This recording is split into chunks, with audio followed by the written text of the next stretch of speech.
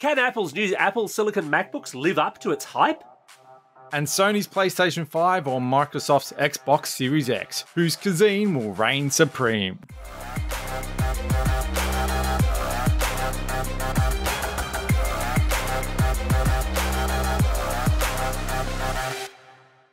Vertical Hold is proudly brought to you by Aussie Broadband, changing the game with their award-winning network and Australian-based support. Hi there, welcome back to Vertical Hold Behind the Tech News, the weekly podcast where we sneak across the state borders to catch up with Australia's leading technology journalists to get the stories behind the news of the week. I'm Adam Turner, and I'm joined as always by Alex Kidman, a man who's reserving his final judgment on the next-gen consoles until there's a decent port of the original Bomberman. Alex, which other 8-bit classics need to come to the latest consoles before they're a sound investment? Look, everyone is going to expect me to say Bubble Bobble, so I'm going to shock people and say Bubble Bobble. That does not come as a surprise at all. Of course, it's also been a massive week for Apple lovers, and we're joined by NewsCorp National Technology Editor Jen Dudley-Nicholson as the HomePod minis hit the shelves and Apple takes the wraps off its shiny new Macs, which dump Intel processors in favour of Apple Silicon. Jen, welcome back to the show, and how are you coping with the lack of sleep after another huge week in tech? I think it is completely unfair for Apple to keep launching awesome stuff and making us get up and watch it when I can't get access to caffeinated gummy bears right now. It's just not right.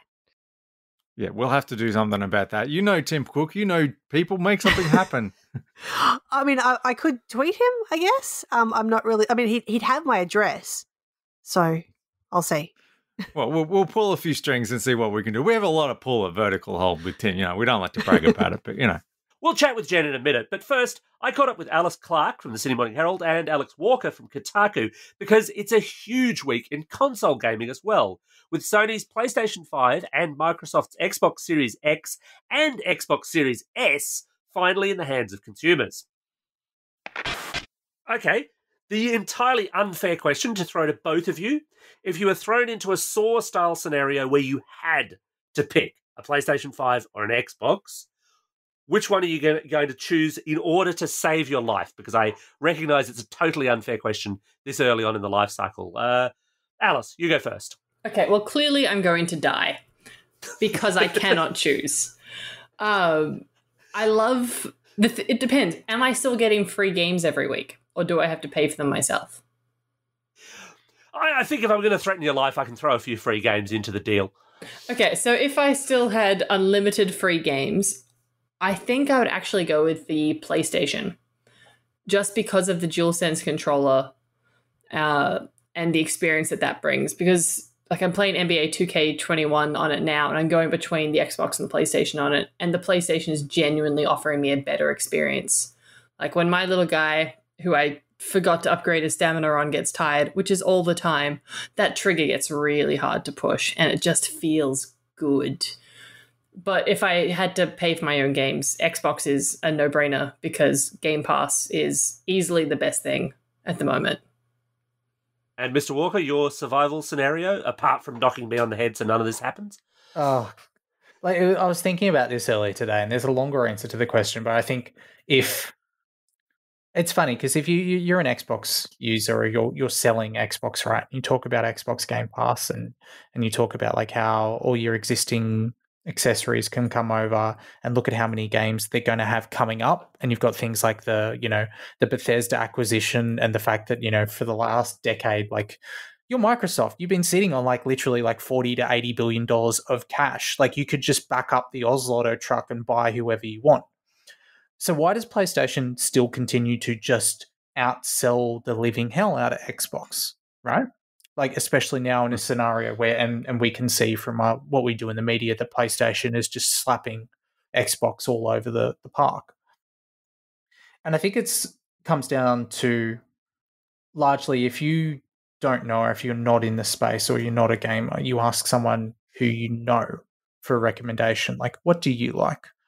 You trust them. Same way all three of us have with tech, right? Like if somebody doesn't know, is the next iPhone good? Should I get, this for a computer or whatever it might be? And so if you talk to a lot of people who spend a lot of time playing games, they look for the thing that's going to be most interesting to them. And I think the PlayStation 5 is a more interesting console. Whereas what the Xbox does is it effectively brings the benefits of PC gaming to Xbox, both in kind of like the idea of like the way that Xbox Game Pass is expanded, but also things like how they're doing like boosted frame rates, especially a lot of the backward compatibility stuff is, if you think about it, the benefits you would get of having a better gaming PC, right? But now they're more formalized. Whereas PlayStation's looking at it more like from an individual escapist experience level. I'm not as high on the adaptive triggers as a lot of other people are. I actually think they're going to get super annoying, and in my experience, I've turned them off a lot of the times. But it's the haptic feedback that goes all throughout the controller that I think is absolutely banger. And that's, you pick up an Xbox controller, you don't get that. You get a little bit extra rumble, you get a little bit more feedback in the triggers, but you don't get it through the whole thing. Certainly don't get the adaptive triggers if that's your thing. And so I think what I'm getting from a game I'm playing at the moment, and I'm playing some games like concurrently on Xbox and PlayStation, they are more tactile to play on the PS5. And because I've been playing games for like 30 years, that's more interesting to me, and that's where I want to spend my time. And also from an exclusives perspective, look, you will not find a bigger Forza Horizon fan than me. But even I have to admit, even with all the money Microsoft has thrown, PlayStation still just has the better exclusives. And maybe that'll change next year with Bethesda and everything else that's going on. But The Last of Us Part 2, I am still broken from that. Spider-Man, like I replayed the last Spider-Man before Miles Morales, and that was a world that I could get completely lost in with gameplay that was incredible. And I haven't seen anything like that on Xbox. Well, when you don't have any games to launch with, really all you've got is backwards compatibility. Is it true they don't have any? I mean, aren't there like 1 or 2 for each console? Yeah, there's some. Miles Morales Spider-Man on PS4 is amazing, as is Astro's Playroom. I'm now addicted to this slightly better version of NBA 2K21. Yakuza Like a Dragon is pretty good. Dirt 5 also existed. Tetris Effect Connected is really good if you want to have a seizure of some kind or want to remember what having drugs is like. But there's not enough. There's not as many games. Demon Souls as well, which Demon Souls just hit today. Alex, would you actually? And it's to make my own position clear. I've had a bit of time with an Xbox Series X, none with a PlayStation 5. But would you agree there's not enough? Because this period in the launch of a console is always a bit like this. Yeah, I think it's. I mean, you look back to previous launches, like what did the Switch have? It had 1-2 Switch, and it had Breath of the Wild and snipper clips. And I think it was saved by the fact that Breath of the Wild like was engrossing as it was. But generally, most console launches, and go all the way back, there's usually like one big game that they expect people to invest their way into, and then they know the others will come maybe in a month, maybe 2 months, maybe 3 months. And it's generally because like consoles are really an early access deal. They can't give dev kits out to developers like 2 years in advance. And they also have to kind of wait and see where people's creativity takes them, right? Like it's not just a case of pushing out the consoles. Here you go. Okay, we can have like 20 PS5 games or 20 Xbox Series X games at launch. It's a case of this technology needs to be built for everyone because it's not just being applied to consoles. The AMD hardware is also coming across to PC. So you've got things like open source standards, and how do we do things like ray tracing on a broader level? How do we do things like AI-based upscaling, which is kind of there on PC, is technically now there on consoles too, but like we don't know what that implementation looks like. And so all of that takes time. So I think the way that the backward compatibility works now is a lot better because there are some genuine, tangible benefits that you get that you wouldn't have gotten in previous backward compatibility, eras. Like I go back and play like the second Star Wars Pod Racer, right? Was it Racer's Revenge? If I go and load that up on my PS4 Pro, I get bugger all benefit from it. Like, it works. It works smoothly enough, but it's not going to look any nicer, really. It's not going to run any faster. Xbox has done like a huge amount of work in the previous generation with some of their back compat stuff for like 360 games like KOTOR, Red Dead Redemption and things like that.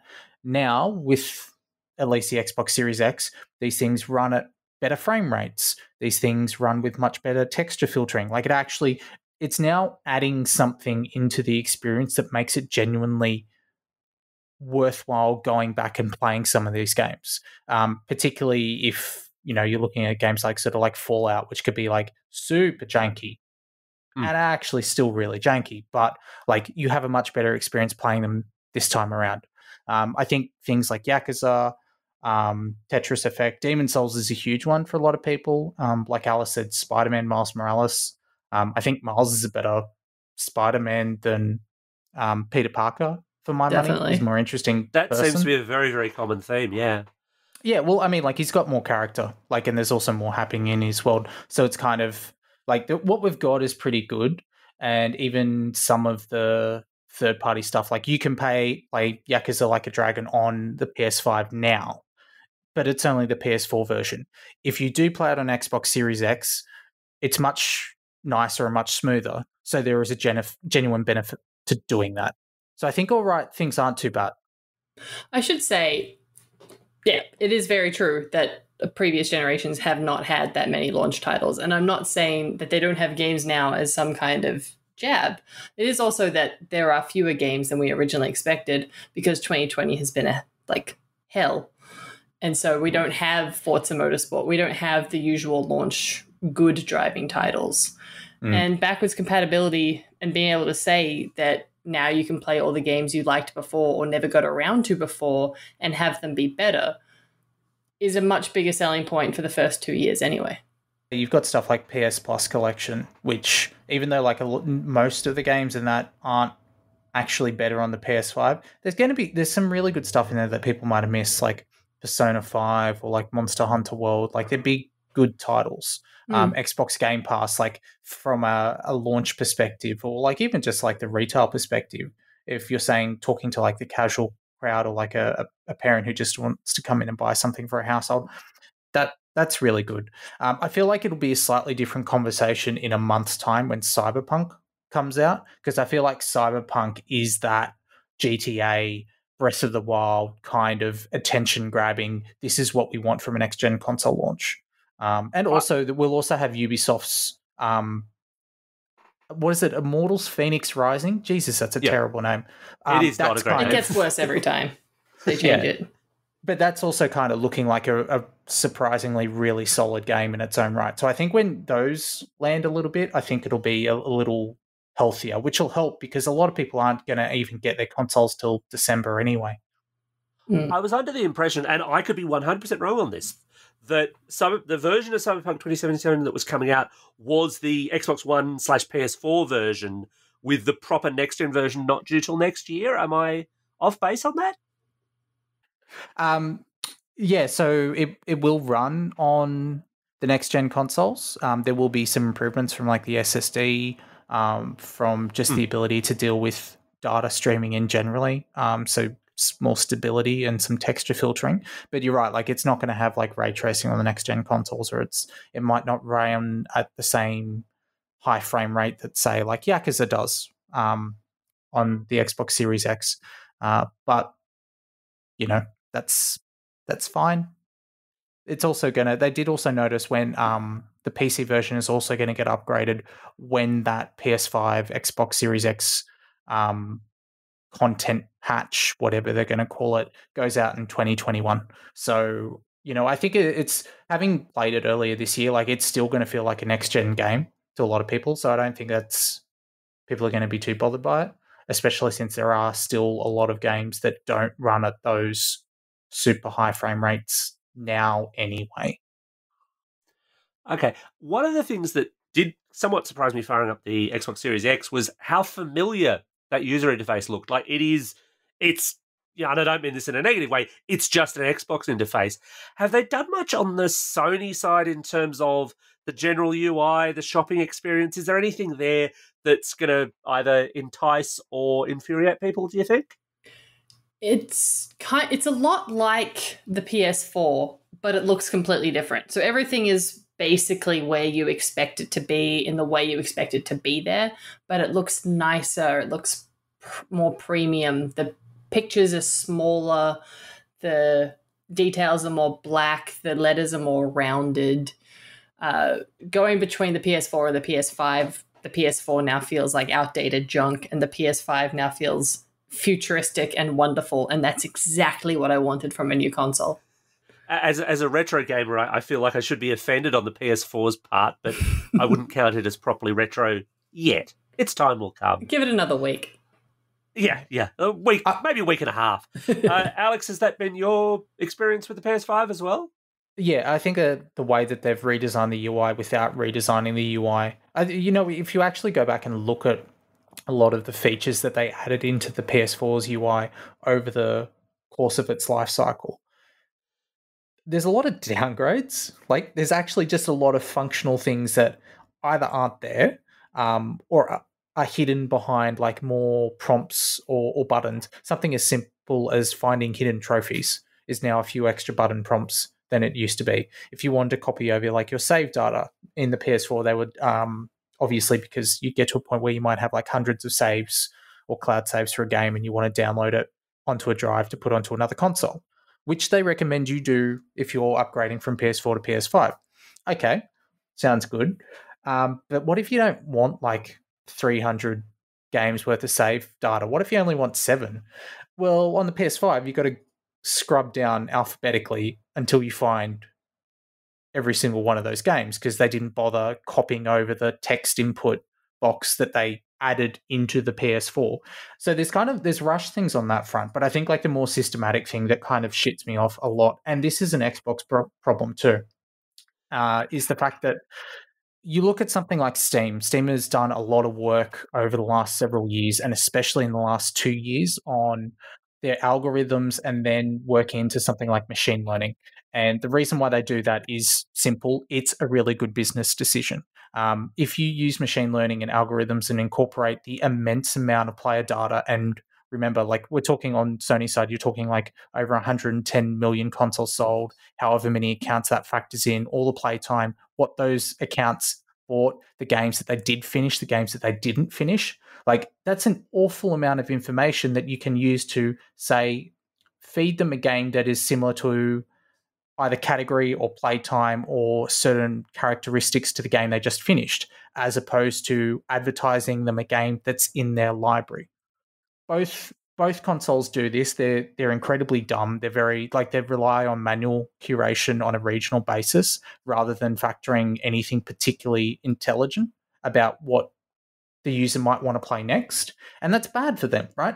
And it's also especially really, really, really bad from a developer standpoint, because one of the things that devs hated towards the end of the PS4 and the Xbox One era was the fact that they just could not get any attach rate on either of those consoles. Xbox's saving grace is they had Game Pass, which took away the whole, I don't want to take a plunge on this because it's maybe a little, priced a little too much for what I think an indie game should be, right? Game Pass removes that. Whereas the Switch, like, indies had a lot of success there because people wanted to pick up a game of the console to play a game, and they would find a lot of different games they wouldn't know about. You go to PlayStation now, you're going to see either games that you already have in your library, like Demon's Souls or Spider-Man, because they're the only next-gen games, right?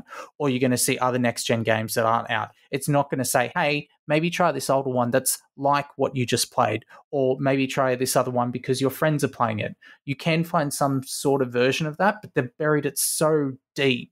And that's when AAA development is getting more expensive and the price of games hasn't really changed since 2005. Sony and Microsoft need to rely on smaller developers and those AA games to fill that void of content. And the way the stores are set up, it's just not going to get surfaced to users. That's bad for the users. It's bad for them as platform holders. It shits the developers off. And honestly, the amount of work that those companies have done on AI and machine learning in other areas of their business it is actually kind of staggering that they haven't sorted this out on the console platforms yet. Like, it just boggles me. It is definitely about time that they got on that. Like a Netflix recommendation system. Even in Game Pass, the recommendation system is better than in the actual Xbox store. And I already own Game Pass. They're not getting any more money from me by playing that. Whereas if they're recommending me stuff elsewhere, yeah, you're completely right. Well, speaking of actual regional curation, the other bit of news that they announced the morning that we're recording this that genuinely surprised me, because I did not see this coming, was that they would finally actually start running xCloud here. Alex, can you do a quick 30-second rundown of what xCloud is for the people playing at home? So effectively, either using the ability of the Xbox ecosystem, so that's largely their Azure data centers that Microsoft use, or using the power of your Xbox within your own internal network to stream a game to, in this case, it's going to be Android for Australia, but they are trying to make it still work on iOS and, mobiles and tablets, basically. So it's game streaming, that thing that they've been talking about overseas for years, PlayStation Now and NVIDIA and AntStream, for those of us in the retro scene, that we never seem to get in Australia, but we're getting it. Why are we getting it now? Because they have a shiny new console out that is sold out everywhere, but they still want you to play. Like, Xbox really actually doesn't care if you get their new console. They don't care if you buy an Xbox One, but they want you to pay a monthly subscription fee to them. And if you can't get Game Pass, why not get xCloud streamed to your phone or tablet wherever you are? It's a good onboarding system to get mums and dads are like, oh, I don't really want to spend $500 on a new console, but I will spend $15 a month so little Jane can play her Demon Souls on her phone and then see if she actually likes it for long enough. Not going to get in trouble at school for playing that in any way, shape or form, I'm sure. Look, and the it stuff fits you can get away Microsoft's with at business. school. Yeah, it fits Microsoft business perfectly. True. Have they actually announced with xCloud elsewhere, have they announced any Xbox Series X stuff for that? Or is this still currently only Xbox One/PC content that we're talking about? Yeah, I think it's just Game Pass. Like, there's nothing exclusive in terms of like just Xbox Series X, because that would also be quite weird, because their thing is uniformity across the generations. Like, if you've got an Xbox One, everything that's coming out to Xbox Series X or S you can play on your old Xbox One. And it is important to differentiate that xCloud is different from Xbox console streaming. So they've had console streaming on consoles for ages. I think last year it launched on Android, but time is getting a little bit fuzzy. And this year it was on iPhone. And it works really well, far better than PlayStation Now ever did. In that it actually works. Whereas xCloud, you don't have to own an Xbox in any way. You don't have to own the game. You just need to have some kind of mobile device or tablet that you can play games on. Actually, here's a fun thought exercise for both of you. Can you tell me what was the last character from an Xbox exclusive that you fell in love with? And then how long it's been since you had that same experience on PlayStation? What's the name of Kira? Kira from Forza Horizon. I love that woman. I've never seen her face, but she's always sounds so friendly and enthusiastic. I think of Kira and I think of a character I fell in love with on Xbox. On PlayStation, God, I love Miles Morales. I wish I loved Ellie more than I did. I wish they hadn't made Ellie evil, because that plays into a whole lot of stereotypes that are very close to my heart. But I love Dina. So yeah, Miles would be PlayStation and Kira on Xbox. What about you? And for me, it would be, in fact, the first thing I loaded up on an Xbox Series X, but they don't actually have a name, so I don't know if this counts, but the nameless grunts that you get in EDF 2017, because that game is still awesome. But on the PlayStation, actually, while I haven't played Miles Morales, the new one, the version of Miles that they had in that previous game was just so well realised that I'd probably go him as well. And I think that's, for me, it's like the distance of time between those characters you connect with. That's what kind of defines the big difference between the two platform holders for me. I think it might switch in a couple of years once everyone starts firing, because content acquisition takes a while to go. But Alice was saying there, like, that's a gap of like 6 months, right? Not even that, between like Miles Morales and like talking about Ellie and what's happening to Dana and, what's happening in all of The Last of Us. Whereas like for a lot of people, that character for Xbox, well, it would have been Master Chief, but he's not here, is he? So who's the next one? Who's going to be in the next Fable? I figure there's going to be someone in that. Playground Games is really good. I'll do something good with that. But yeah, Xbox is not the place you go for characters, which is sad because it feels like they should be. Like with their Gaming for Everyone program. Actually, no, Tyler from Tell Me Why. He's the last Xbox character I fell in love with. That was only a couple months ago. Oh, yeah, that was September, wasn't it? Sorry, Start of September. 2020's been every a long, month this year has year. been a decade. But yeah, no, Tyler, that was pretty recent. So thank you so much for your time. Alice, now is your time to promote your social media, where you appear online, and as is our topic of the month, your choice for the best biscuit. Ooh, okay. So social media, you can find me on Twitter at AliceDKC. Online generally, you can read me on the Age and SMH websites. I've also done some stuff for Kotaku and Lifehacker and Gizmodo recently. I also have a regular column in Byteside and the Herald Sun every week. And my favorite biscuit. Look, my wife makes this amazing chocolate chip rye cookie with sourdough. And she normally uses very fancy dark chocolate for hers, but she puts the Cadbury stuff in mine. And it's the perfect chewy texture. It's the nice caramelized chocolate, and there's a little bit of salt in there. And the rye and the sourdough, you can pretend it's almost healthy, but it's absolutely not. It's amazing. Highly recommend. I'm salivating as we speak. Mr. Walker, exactly the same questions, but presumably not the same biscuit answer. No, I'm going to diverge as I always do. You can find me at Kotaku Australia. You can find me on Twitter at DippyZuka, DIPPIZUKA. I'm generally also doing a lot of the replies on Twitter and Facebook too, so that'll be me. In terms of biscuit, like I'm going to flex. I've got really into scones because I spent some time down at my parents' a little while ago. American biscuits. And yeah, well, done an Australian way, not their awful, shitty implementation, but proper lump, soft on the inside, not like rock hard on the outside, but just like with a nice little bit of crunch, good amount of pumpkin, so it's like super moist, some whipped cream, some good jam. I'm going to make some pumpkin scones tomorrow, I think. That sounds so good. They turned out all right.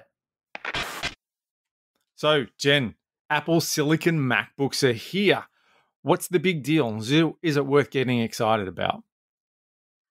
Well, look, I think if you're in the market for one of these, then it's definitely exciting that they're finally out and you can future-proof yourself. And some of the claims that they're talking about are quite exciting too, because especially on the 13-inch MacBook Pro, 20-hour battery life doesn't sound terrible to me. It used to be that 10 hours was all-day battery life, and so I guess this is 2 all days? Well, Apple's discovered that there's 24 hours in a day. Huge news, and sadly, I've got to be up for all of them. Depends if you're working in an Apple factory or not, because there may be more than 24 hours in a day in that case. Burn. But look, call me Mr. Cynical, and many would. Lots of laptop makers make that kind of 20-plus hour battery claim. It doesn't always live up to real-world testing. And I think the big story here is maybe not, hey, there are MacBooks, although there are. It's, hey, they've got this M1 chip. And Jen, you mentioned this. They're making some really big competitive claims about it. But do they really back that up with a lot of data around what they mean? Well, it's not entirely clear, but we are talking about devices that nobody's really had hands-on time with except for Apple because, tyrannies of distance in 2020, we can't actually go and touch them even. And they all look the same. So it's really all about the data at this point and what they can do in terms of GPU and CPU, and oh my goodness, I've had the geekiest talks this week, and really getting into computing architecture, which I mean everybody wants to talk about. What they're saying though is that potentially these are much faster than their previous models. So in particular, there are 3 models, as you say. So there's the new MacBook Pro, the MacBook Air, which they both have the same chip, and the Mac Mini, which they all have the same chip. So it's interesting to me that when you compare them on paper, they look quite similar, and so the big difference is cooling. So, and then if you get, some of their claims they were talking about were, up to 5 times the graphics performance. That's a big jump. I want to see that jump, and I particularly want to see that jump when I'm editing video and editing photos, because I think that could be amazing. But we do have to wait and see if that plays out. My inner cynic says that that 5 times graphics performance, though, that's 5 times better than what you could get on integrated, not 5 times better than discrete. But as you say, we've got to wait and see. There is that weird difference, though. There's one MacBook Air model, the entry-level one, which is a slightly different M1 chip, because the others are 8-core chips. This one, 8-core CPU, 8-core GPU. This one is 8-core, I think it's 8-core GPU, but only 7-core CPU. It's slightly lower powered. We still don't even know what that means. All right, so Alex, just getting back to basics though, with the M1 chip, it's different to what you'd normally get in a notebook because it is a SoC, a system on a chip. What does that mean, and what are the benefits? So system on a chip architecture is nothing new. If you have a smartphone, you have something which has an SoC in it. And the whole idea here is most people are probably aware that a computer is made up of a bunch of different functional little units. So your processing unit, your graphics unit, that kind of stuff. And historically, those were all separate things at a certain point of time, a certain build. They were literally physical different boards. And if you build PC desktops, you can still, of course, do that. System on a chip shrinks this all down into a single chip, hence system on a chip. And there are 2 real advantages for SoC. One is efficiency, because just at a very, very gross base level, if you think about a CPU having to send some data to a graphics unit, say, put a pixel on a screen, it's got to send that. It's got to travel through the motherboard. It's got to do that. The graphics chip has to say, all right, I've done it. It has to send that back to the CPU to say, it's been done. If it's all in the same chip, there's basically no travel time. So you can be more efficient both in the way you send that data around and in your power usage as well. Thus the long battery life. In theory, yes. But it gets a lot more complicated than that. And it's very much a question of how you design it and build it and how it works. And what's really interesting here, and we knew this back at WWDC, is the fact that Apple is saying we're going to be going kind of dual band with this for a while. They're not totally dumping Intel, although I was surprised at how many Apple Silicon MacBooks and Mac devices they launched. They're not totally dropping Intel, and Big Sur, the new version of macOS, which will actually be available or should be available by the time people are listening to this, will actually support both. And they've said that they'll support Intel, or that they'll be releasing Intel-based Macs of some stripe for, I believe, Jen, I think they said something like the next 2 years or so. Yeah, so the transition period is 2 years, where they'll go from Intel to completely Apple Silicon, whether that's an M1 chip or something else that comes down the line. However, they have said that they will support Intel-based Macs for longer than that. So we've been through this kind of transition before, haven't we, Jen, when they moved from, I want to say, PowerPC to Intel, which opened up all kinds of things. It opened up all kinds of things, like suddenly you could run Windows native on the hardware, so you got things like Boot Camp and stuff like that. What sort of changes are we going to see with a move away from Intel? And based on the last transition, what kind of ride do you think it's going to be for people who have still got Intel Macs? Yeah, look, I hope it's going to be an easy ride. And Apple have created, obviously they've been spruiking this since WWDC in June. They've created a few different types of software programs. One, to make sure that people can actually, recode their apps to move them across to the new architecture. And also something called Rosetta 2, which is so that you can use existing Intel programs on your Mac. As for the other way around, it could be a bit tricky. Like at some point, they will have to choose to stop supporting Intel programs, and I understand it's also they may actually not be able to use Boot Camp because it won't be. You can't use it, can you? Like it's not going to support it. So the weird thing with Boot Camp is for Big Sur. So this is the new version of Mac OS. If you've got an Intel-based Mac, yes, you will be able to use Boot Camp. If you've got an Apple Silicon-based Mac, no, you won't, which basically means its days are numbered, although whether that's that 2-year period or I think it was about 5 years, about 5 macOS upgrades after they shifted away from PowerPC, where they said, actually, we're not really going to do the original Rosetta PowerPC stuff anymore. So there was a decent kind of shelf life for those Intel Macs at least. But Jen, the other thing I guess that Apple Silicon brings in is a few things that you couldn't do on a Mac that you could do on an iPhone or an iPad. Yeah, so potentially we're going to see a lot more iOS apps. So now we're going to see the transition because they're all using Apple chips. They're all using system on a chip. It's all the same architecture. People should be able to bring their apps across essentially more easily to the Mac, and obviously not those ones that involve like a accelerometer or some sort of GPS chip, because you will be. I just wave my Mac around. What are you talking about? I want to go running with my MacBook Yeah, Air. I go jogging with it all the time. Yeah, sure. So maybe you're not going to use necessarily Fitbit, for example, and track your steps with your iMac, but you'll be able to get a lot more access to those sorts of apps on your computer, which could be quite useful, and it could really open the Mac App Store from what we've seen to, I guess, a lot more features essentially. There was a fear for a while. People were worried that Apple was dumbing down Mac OS and turning it in basically MacBooks into glorified iPads. Do you think that this will feed into that fear, or has that kind of died away if people come to terms with it? I think that people have other things to be considering. Like in all of this, like normally when there's a new Mac release, you'll see something about, and why doesn't it have a touchscreen? And there actually weren't that many people this time around who were saying, why doesn't it have a touchscreen? And I really expected that. So maybe it's something that people aren't necessarily thinking about now because they're too busy worrying about, am I going to get the 5 times, upgrade in GPU? And am I going to be able to actually get 20 hours of battery life and therefore be able to stay up into the night watching the next Apple conference without having to find a power plug? I guess the other thing that it gains from getting those iOS apps, though, is it's a bit of a buffer in a way, because we don't know how well Rosetta 2 is going to work with existing apps. Yeah.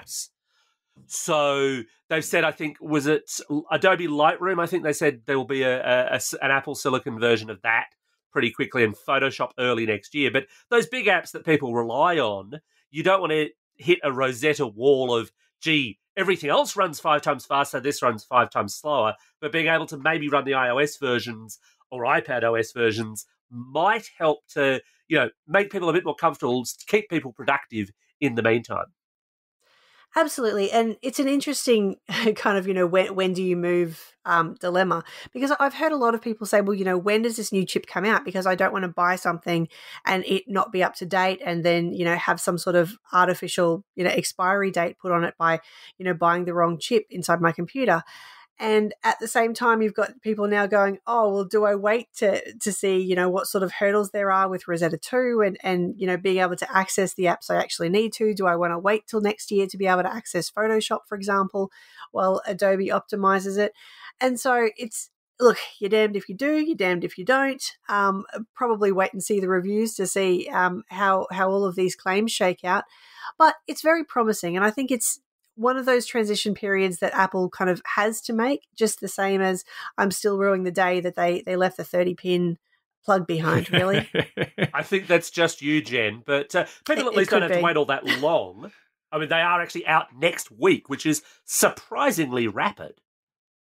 Absolutely. And I wasn't necessarily expecting that. Like, obviously, we knew that the new chips were coming, and Apple had initially said at WWDC that they would bring out a computer with these chips by the end of the year. We didn't know it was going to be 3, and then we didn't know, oh, yeah, surprise, you can order them right now, and they'll be out next week.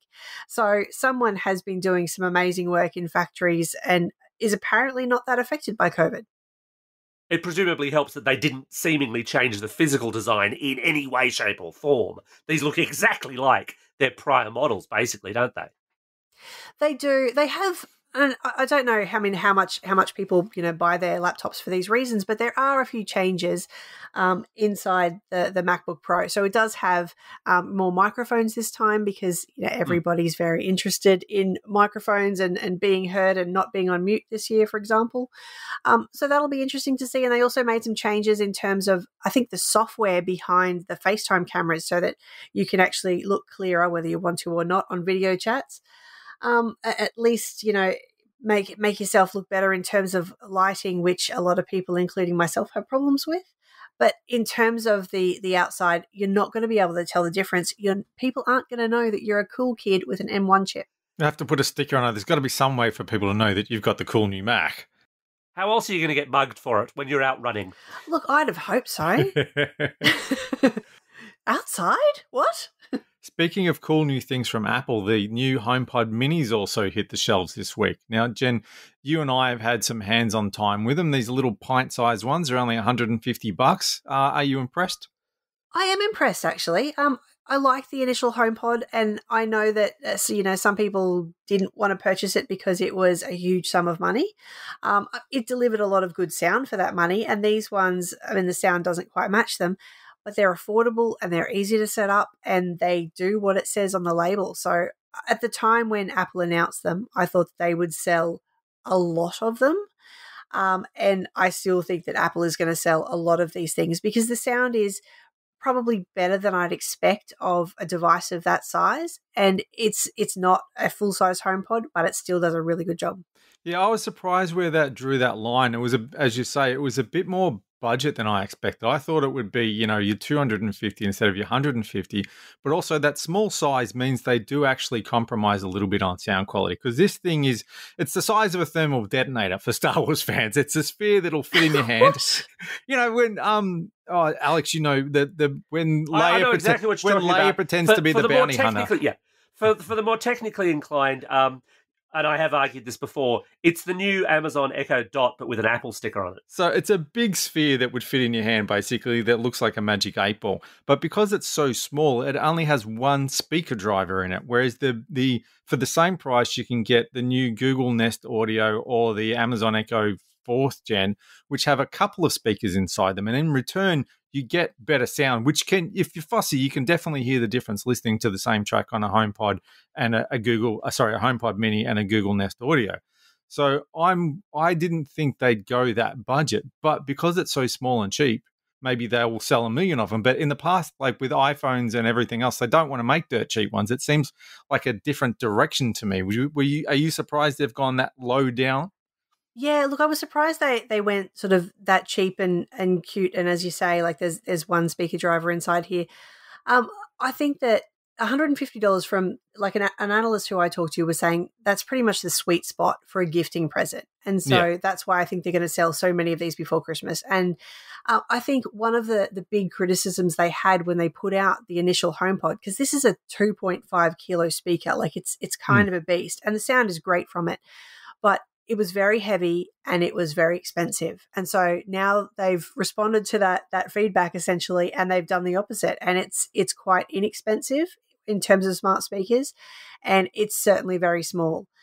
So you can put one of these things just about anywhere, including beside your TV. I was interested that, this can connect up to your Apple TV and service speakers there, because I think that could potentially be a use that we haven't seen necessarily being promoted by Amazon and by Google. Well, that's interesting, actually. So I'm the non-cool kid in the room here because the HomePod Mini is the only one I haven't played with, but that puts it in that middle space because the 4th Gen Echo does audio in out. You can plug that into other things if you like. The Nest, of course, doesn't. Yeah, but that little HomePod Mini, I think, is too small to get decent sound for a television. I think you'd be better off putting that even into a dirt cheap soundbar would still maybe sound better than that. But it's almost like they want to convince you, here's one more reason to own one, even though you may never do it. This thing is so versatile that please give us your money. Isn't the point really just seeing off, well, especially in the States, Amazon, but Google, just in terms of smart home controls, though? if you want the good audio, if you're Apple, buy the big HomePod. That definitely does play into it. And I think, Apple has had a bit of an infrastructure around smart home before. They've got, HomeKit. They've got the labels on all of the devices and it's supposed to just work. So you can scan the label on the side of it and it will all connect up. I think that is part of it in selling that whole idea of the smart home, so that you can have these speakers in more rooms than you would the giant HomePod, certainly, and you can tell your lights to come on and you automate your home and those sorts of things. And one thing that I think that people should definitely familiarize themselves with is intercom. And it's this new feature so that you can basically yell at people in your house in all kinds of different rooms. And I've been using a similar thing with Google Home speakers and been using, the broadcast feature, they call it, so that you can wake people up in different rooms. And I love it. Please give me more ways that I can yell at people in my house. It's awesome. Has your kid discovered it, though, or has he been banned from using it? Because I imagine that doesn't go both ways. Well, it just depends where you actually install these devices in the first place. He did discover that you could add things to a shopping list in Google. However, it didn't go anywhere, but it has the weirdest stuff on it. Well, that just about wraps up another massive episode of Vertical Hold. Thanks to Alice and Alex for taking time out of their busy gaming schedules to join us for the show. And thanks, of course, to Jen for joining us to talk everything Apple. Now, Jen, this is your moment to tell the world about where they can find your work, where they can find you on social media, and, of course, this year's theme, your choice for the best biscuit 2020. Oh, the pressure is on. Biscuits. Look, I'm fond of an Anzac biscuit, although it has to be done just right. You can find me probably chatting about this on social media at Jen Dudley on Twitter. And as for my work, it's all over the place at NewsCorp mastheads, including news.com.au. Sounds awesome. And Anzac is a very patriotic choice of you, Jen. Thank you. And as always, you can catch us online at verticalhold.au on Twitter, at verticalhold.com.au on the web, or on the Vertical Hold Facebook page. And thanks again for joining us for another huge week in tech. If you know someone who's into Apple gear, if you know someone who's into gaming, recommend that they have a listen to the podcast and help us spread the good word.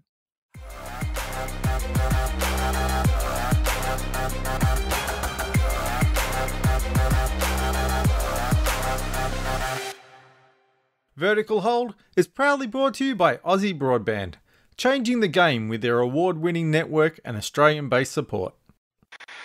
That wasn't bad for a guy who can't improv. He did the improv!